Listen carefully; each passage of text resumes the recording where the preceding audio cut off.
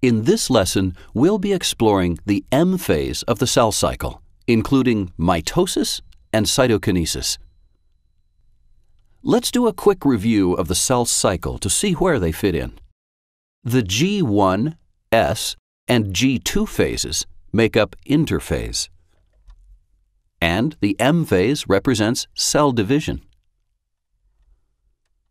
Cell division includes division of the nucleus, called mitosis, and division of the cytoplasm, called cytokinesis. Mitosis is further broken down into 4 phases: prophase, metaphase, anaphase, and telophase. Prophase is the longest phase of mitosis. Prophase is when chromatin begins to condense into the shape of chromosomes, and the nucleolus disappears. The previously replicated DNA coils tightly into sister chromatids. For the first time, you see individual chromosomes. In the center of each chromosome, a centromere attaches the sister chromatids together. Meanwhile, in the cytoplasm, microtubules, known as spindle fibers, begin to fan out from 2 sets of paired structures, called centrioles.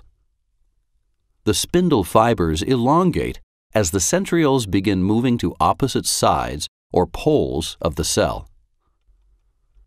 While this is happening, the nuclear membrane surrounding the nucleus disappears. Now that chromosomes are no longer separated from the cytoplasm, the opposite ends of the spindle fibers can attach to the centromeres. Next, the cell enters metaphase. The centrioles complete their movement to the poles of the cell, while the spindle fibers line up the chromosomes along the equator of the cell. The end-to-end alignment of chromosomes results in a sister chromatid on either side of the equator. Anaphase follows metaphase. During anaphase, spindle fibers separate the sister chromatids at their centromere. Once separated from each other, each chromatid is called a chromosome. The single-stranded chromosomes form a V shape as the spindle fibers shorten and drag them through the gel-like cytoplasm. The chromosomes move to opposite poles of the cell toward their centrioles. It's common to confuse centrioles with centromeres, which connect chromatids. Remember, centrioles are at the poles. Telophase is the final stage of mitosis. In telophase, a nuclear membrane reforms around each set of chromosomes. Then, the chromosomes spread out into chromatin, and the nucleolus becomes visible once again. Mitosis, the division of the nucleus, is now complete. The final step of the M phase is cytokinesis, the division of the cytoplasm.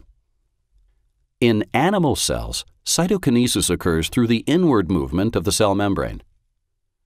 This progressively pinches the cytoplasm until 2 identical daughter cells form. In contrast, plant cells can't pinch in 2 because they have a rigid cell wall surrounding their cell membrane. Instead, cell wall material assembles along the equator, forming a structure called the cell plate. The cell plate grows until it joins with the existing cell membrane, separating the 2 halves of the cell into daughter cells. Over time, new cell walls form between the 2 daughter cells. Here are the key points to remember. The M phase is the 4th and final phase of the cell cycle. During the M phase, cell division occurs through 2 processes: mitosis, when the nucleus divides, and cytokinesis, when the cytoplasm divides. Mitosis has 4 phases. During prophase, chromatin condenses into chromosomes, spindle fibers form, and the nucleolus and nuclear membrane disappear.